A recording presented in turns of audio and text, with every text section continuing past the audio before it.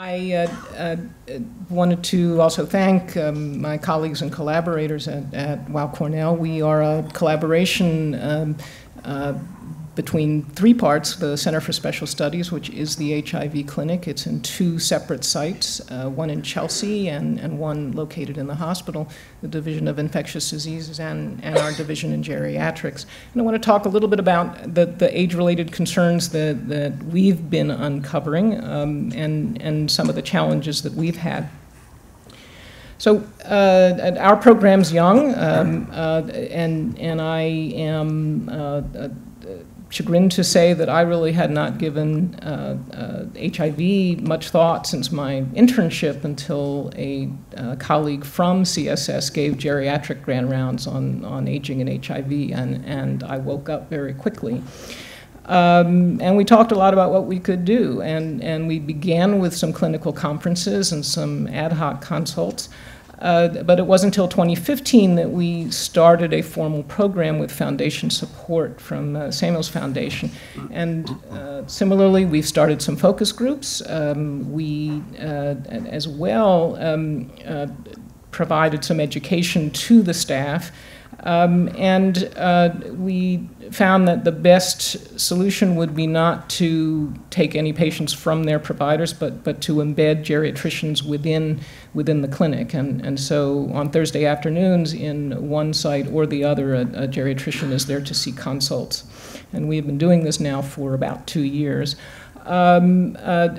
We also have recognized that the geriatric care is only a small part of what people need. We've had programs of our own that the over 50 support group was already there before we started. We started another one, and we've had several programs. One I've posted there is this Legacy Arts program, which is a collaboration with Elders Share the Arts, a community organization to have a 10-week program for patients to do a group collage.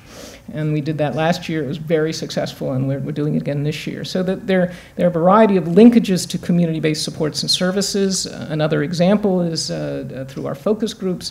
There was a great interest in mentoring. And we had thought about setting up a buddy system, but realized that it would be much more effective if we linked through GMHC and made our referrals there. So similar to what you've heard, some things can be homegrown, some things can be linkages, some things we have to collaborate with others and let them do the work. But the clear message from our patients was this wasn't just putting a geriatrician in the clinic. It was a broad range of activities and needs. So I'll talk I'll focus mostly on the topmost challenges, the patient accrual and figuring out how we optimize consult value, and we'll talk a little bit about long-term care at the end. So my goal, and there are two of us who see patients at CSS, was to figure out how I'm going to do a geriatric assessment in an hour.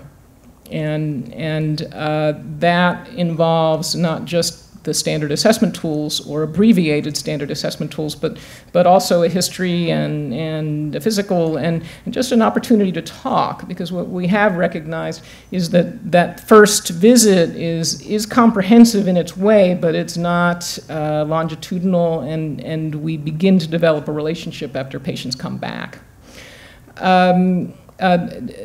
Two other points. One is that we have the option of embedding the assessment tools within EPIC, so that I can now just click on the answers, and it will be printed in my final note. And it's also collected as scales, so there is an opportunity to see longitudinally if I've seen someone in 2 visits a year apart to see both assessments. The second is that in talking with people, it became clear to me that one of the most interesting things was just figuring out what was important to them, what their goals were. And so I formalized that, and after about 10 patients or so, I began to ask very specifically of each one, what are your goals? And have found that to be very, very insightful and an opportunity to really begin to understand what people need and what they're worried about. So this number is a little bigger than what Chrissy presented. That's because I don't have to worry about a 6-month follow-up. I'm showing you more recent data. But the numbers are very, very similar. Our median age was 67 and 69% men, about half MSM. The table on the right, again, gives you an idea of the percentage frailty. About 16% are smoking. Most are ADL independent. About a third have some IADL problem. About a third screen in the PHQ-4 for anxiety, and about a quarter for depression. That doesn't mean that only a quarter are depressed. It just means that even with our 4 on-site psychiatrists, this group still is having symptoms of depression. 60% live alone, half complained of fatigue, almost 2/3 complained of poor memory, and I included what percentage, fewer than a third, are getting bone densities, because that's turned out to be an example of some of the challenges I have in convincing people to look at their patients as aging and prepare. Now, this next graph is what we talk about, not necessarily what the primary or only problem is, but what it ends up we spend most of our time on. And so, perhaps not surprisingly, of the 75 patients, 45, cognition is the commonest thing we talk about. We talk a lot about community services. Usually there's some medical problem we discuss. And you can see down the line that there's a variety of problems. Sometimes it's goals of care, sometimes it's pain or incontinence, occasionally it's smoking cessation, and there are a smattering of others in the box to the right. But this is sobering to me. This has been kind of a QA process to me to collect these data, because the prevalence of polypharmacy is not 15%. The prevalence of polypharmacy is about 100%. And so one of the things I have to ask myself, when pain or polypharmacy are not major topics of discussion, is that because I don't know what to do? Is it because there's so many other things to talk about, I can't cover it? I don't know the answer, but I find it interesting to challenge myself to determine why there might be a discrepancy between the prevalence of the problem and the frequency with which it is discussed.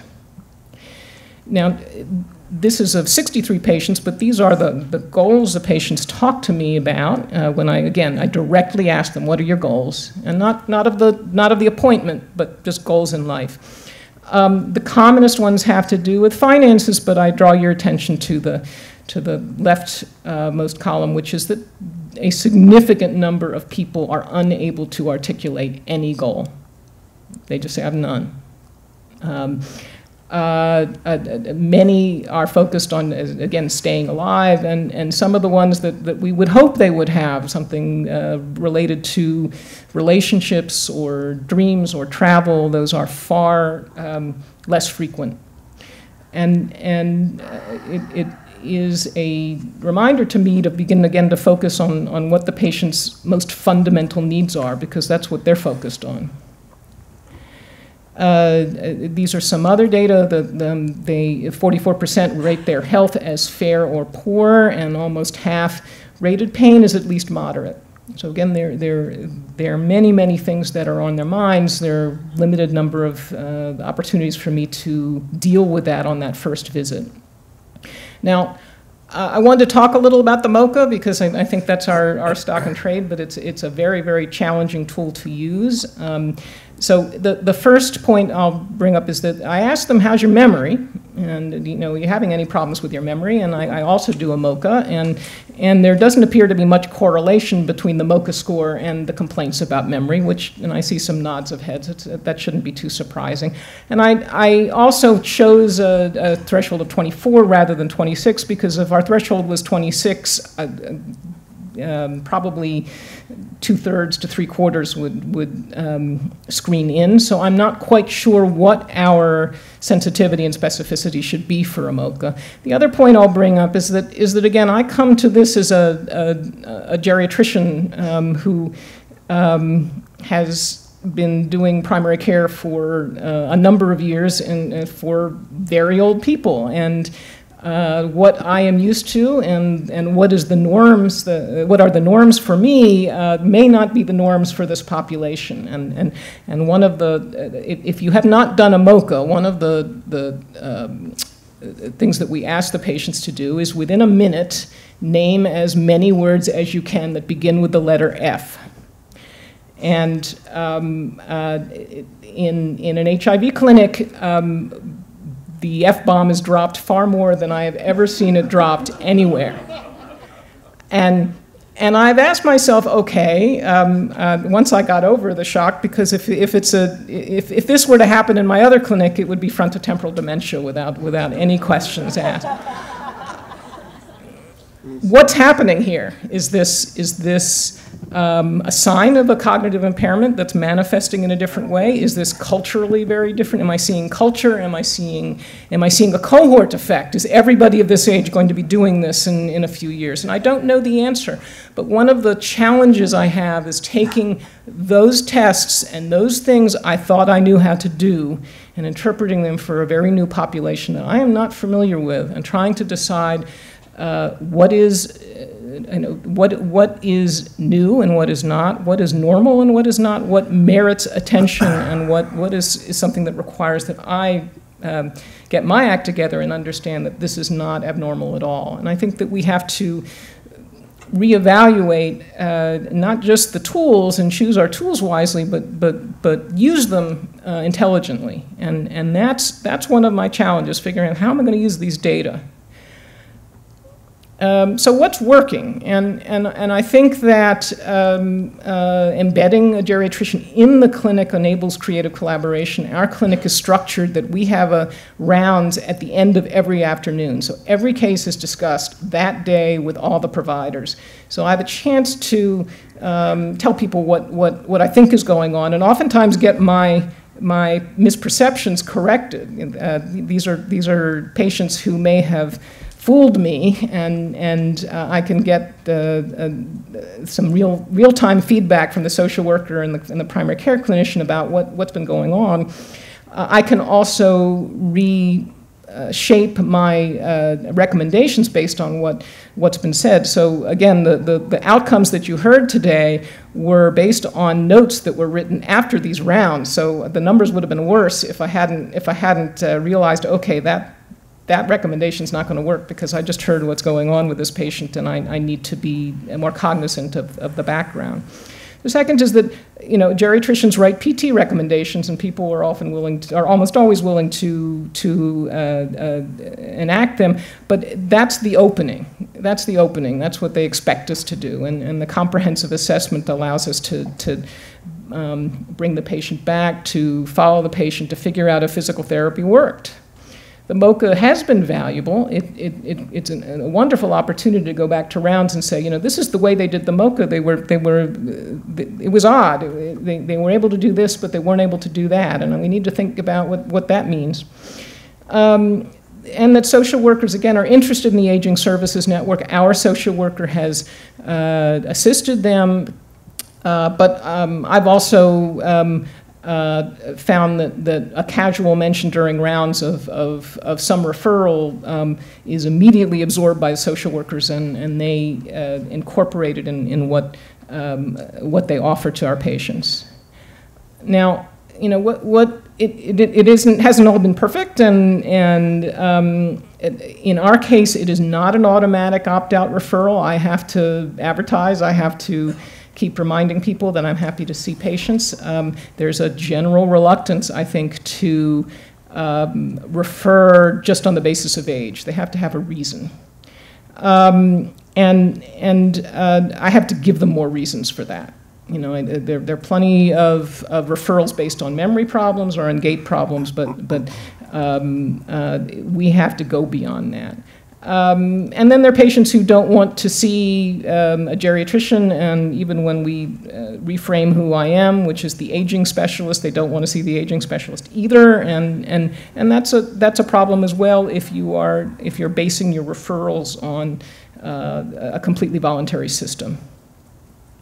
So what relationship should we have with people who are aging with HIV? And in this case, we in geriatrics run a program that's embedded within CSS, but who should run the program? And is there a subgroup whose primary care we as geriatricians should provide? And I think the answer is going to be yes to that. Should we be more active in the provision of care? And again, I have no HIV experience, and therefore I will not write an order, any kind of order, without checking with the clinician first. I just won't do it, and that's the only safe way. How are we going to co-manage? And how, as patients' primary care becomes more and more complicated, are we going to share the work? The other point is, what's the value of the longitudinal follow-up? I love following up on patients. I develop a stronger relationship with them. I begin to understand more of the problems they have, or more of the reasons why some of the things I'd like them to do they cannot do. I can detect what if someone's cognitive function is declining, and the social workers know that I can help them with problems. I've told some of you one of my biggest problems right now is helping a social worker deal with a bed bug problem for a patient whose cognitive function is declining, and we have met over this several times, and that's part of what I want to do. I don't want to have geriatric assessment to be viewed as a one-time phenomenon. The other, I think, a more realistic question for programs that don't have geriatricians is how is CGA going to be done? Who's going to do it? Is it incorporated into the clinical practice, or are there other people who will come in to do it? Who has the time? And I think we have to be really realistic. You know, what's the minimum number of questions I can ask to get at the problems that we need to get at? And are there parts of comprehensive geriatric assessment that we can skip? There are data I haven't reported today. Are there things that I don't have to do, that no one has to do, that's not going to come up unless something else comes up? And how should the information be disseminated and translated into action? I know that the results of the comprehensive assessment are pasted right into my note, but I don't yet have a way of making sure that people understand what it is that I want them to see. And so figuring out how to highlight the important information in ways that duplicate my recommendations is another challenge that I have. As you heard this morning, you know, I'm not sure we're helping, and what is it that I'm doing that's helpful, and what is comprehensive geriatric assessment adding?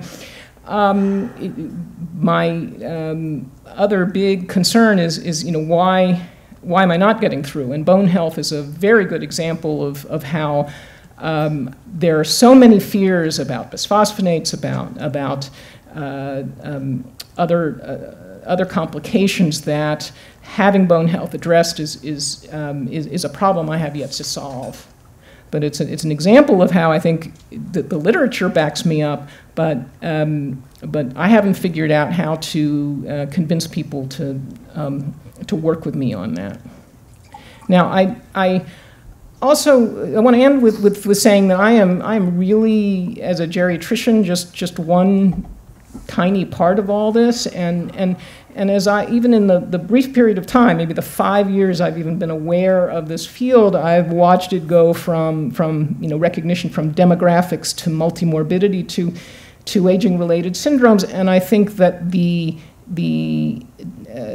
care paradigm, or the things we need to focus on, are also evolving in that right now we're struggling with how to manage these folks in the office, but the real threat, the real thing that we have to start working on now is long-term care. I really think that the future of geriatric HIV care is outside the office. It's not inside the office. And how are we going to meet the psychosocial and long-term care needs, and how are these programs going to be paid for? I have approached special needs programs to figure out, are there ways that we could create some sort of accountable care system that where geriatrics can be built in. One of the things we've talked about is how going from Medicaid to Medicare may result in loss of support, because the whole wraparound program of a completely Medicaid-based special needs program will give way to a fee-for-service Medicaid and Medicare, and care coordination is at risk for falling apart. How do we prepare patients for that? How do we ensure that care coordination continues? I've tried approaching housing organizations. There are so many wonderful geriatric models, villages and NORCs and all sorts of things that we could talk about at some other point, that have tremendous value and validity for this population, but have to be reshaped so that they meet their needs. Philanthropies, again, are going to be required to help these programs continue. How, again, we can get the city or other places that may have a little more money than we do to support us are all challenges we have. So I will end there with Saturn and another great bit of collaborative international science. And thank you very much for your attention.